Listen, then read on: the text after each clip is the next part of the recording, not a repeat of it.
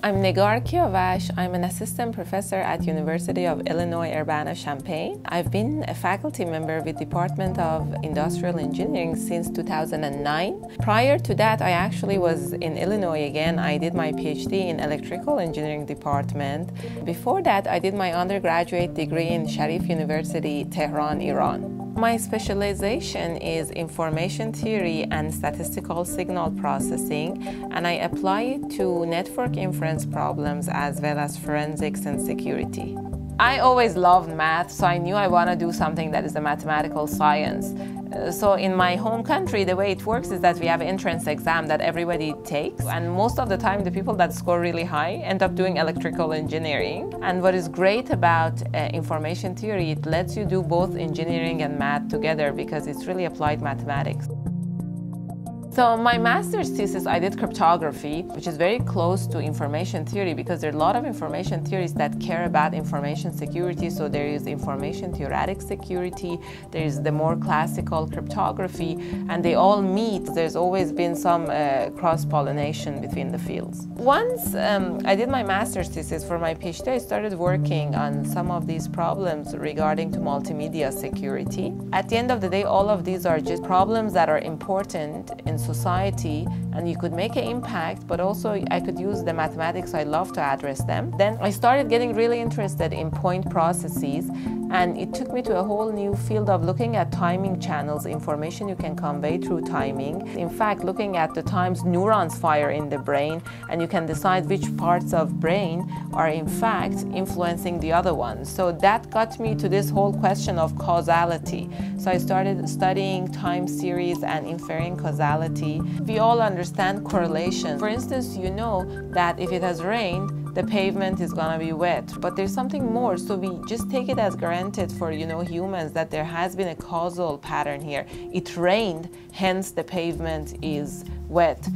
Oftentimes in science, when we make observations, it's not quite easy to tell, did A cause B or B cause A, or was it a simultaneous actually causation, or is it just a correlation that is resulting from yet a third factor causing them? When I mention the word inference, is really just trying to understand a phenomena after it has occurred. So in something like brain, when we look at these causal inference problems, the idea is just understanding how human brain works.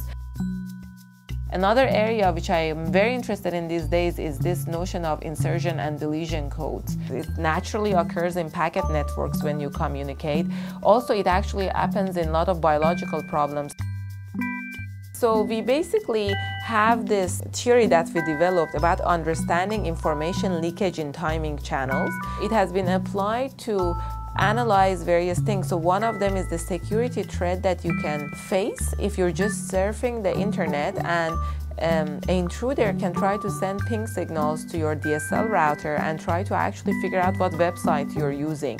So this lets us calibrate various scheduling policies that are used and try to design new ones that mitigate these type of threats. So I think it's a very interesting time for information theory because a lot of the original problems, the fundamental problems, were captured assuming things like source models that we were observing and so on, were IID information. There was not too much dynamics in our problems. So more and more as new problems come on into our field, one issue is that incorporating dynamics.